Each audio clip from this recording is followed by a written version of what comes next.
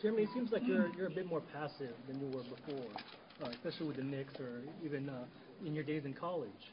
Why is that? What do you think?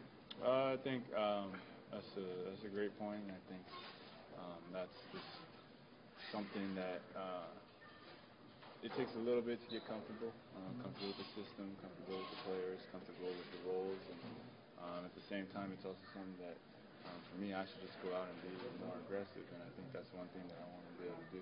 Do you feel like there's more pressure on you because you got that $1 million contract, No, and now you have all. you have the whole Asian, No, I don't think it gets more pressure packed than what it was last year in New York. So no. Did you talk to Mike D'Antoni? I'm going to see him right now. Did you things seemed to go so well for you so quickly last year? Do you think that kind of raised expectations coming into Houston this year? I'm not really too worried about the expectations right now. I think we want to get some wins, and we're 4-6, and that's not going to cut it. Having James Harden come so late in training camp, and obviously he's a force on offense.